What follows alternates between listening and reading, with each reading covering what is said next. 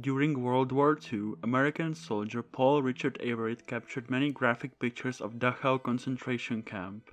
Despite the horrors he witnessed, Everett and other soldiers on the front relied on a crucial mode of transportation: railways. Railways played a crucial role in the transportation of troops, equipment, and supplies during the war.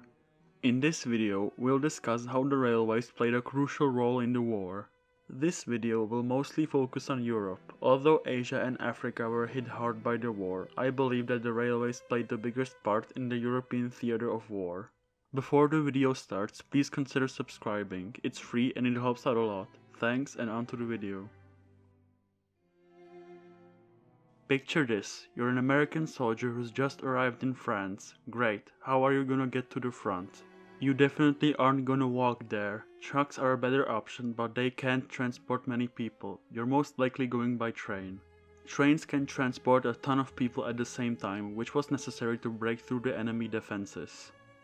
Railways were also crucial in bringing soldiers to the coast to be shipped off over the ocean by planes or ships. Trains were also used to evacuate and retreat troops. Hundreds of thousands of troops rescued from the shores of Dunkirk were transported by rail all over Britain.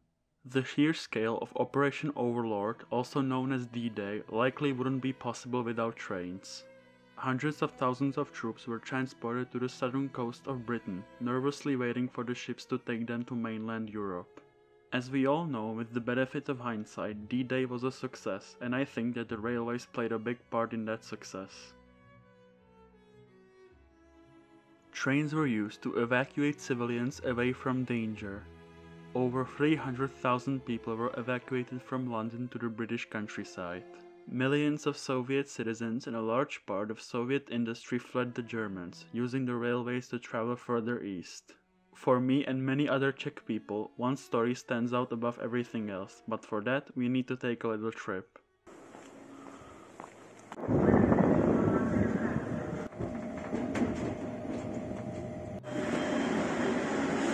This is the Prague main train station, and this is a memorial on the first platform.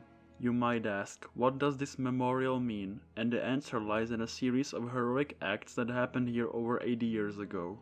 After the annexation of Austria and the Czechoslovak Sudetenland by Nazi Germany, Britain established the British Committee for Refugees from Czechoslovakia, or BCRC. This committee was in charge of organizing the escape of Jewish children from Czechoslovakia to Britain by train. This is Sir Nicholas Winton, the man that organized a lot of the transports. Originally, he was not supposed to organize transports. He was supposed to go skiing in the Swiss Alps, but a BCRC worker, Martin Blake, convinced him to organize the evacuation. He threw himself into the work, and in the end, Mr. Winton and the BCRC saved 669 children from almost certain death. Tragically, 250 more children were almost saved. Their train left Prague on the 1st of September 1939, but it was stopped and returned back due to the start of the war. After that, he joined the RAF to help fight the Nazis. After the war ended, he was discharged from the RAF in 1945 with the rank of flight lieutenant. Soon after, he returned to his regular job at a bank. The story was mostly forgotten until 1988, when the BBC organized and televised the meetup of the people he saved. These people, known as Winton's children or Wintonovy děti in Czech, were all very grateful.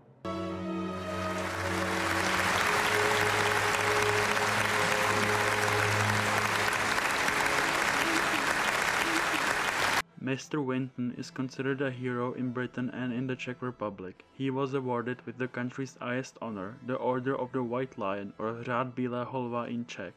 There is also a spring and a primary school named after him.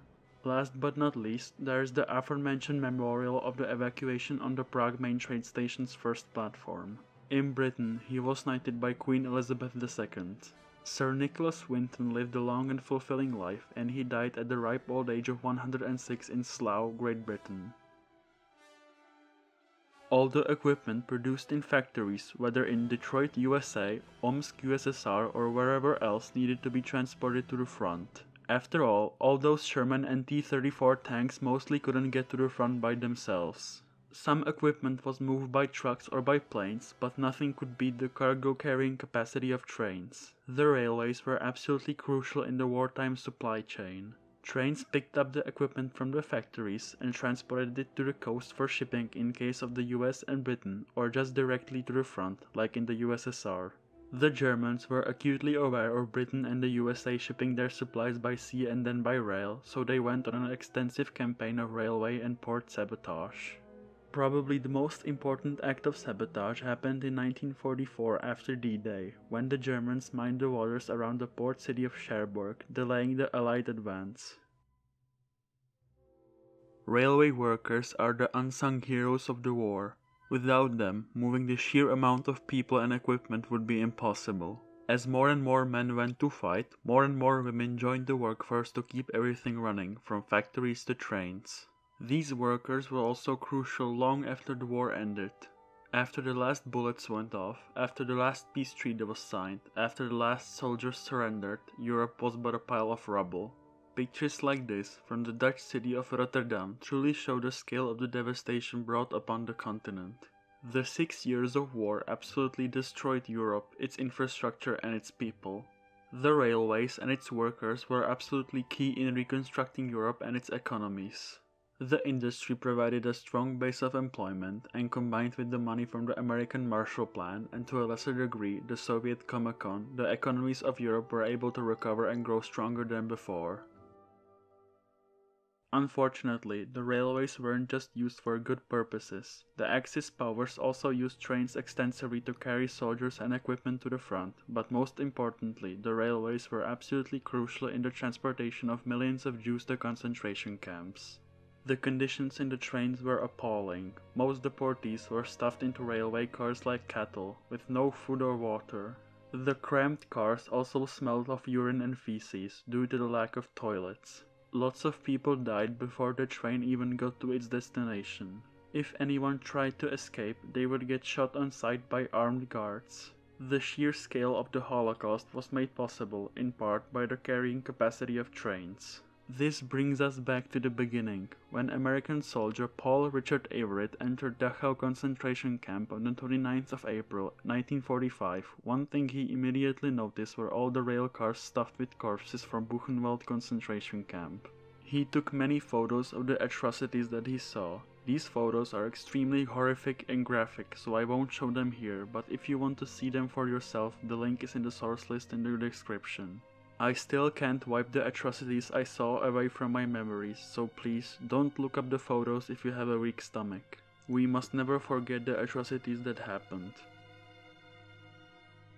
Although the railways allowed the horrific tragedies to happen, ultimately they helped the Allies win the war and end the atrocities. Without them, the Allies would have had a much harder time defeating the enemy and liberating the subjugated nations. Thank you for watching to the end. Sorry if this video has been a little sad and dark. The next video is going to be about a more positive topic. This has been Tramley, thank you for watching and I'll see you next week. Bye!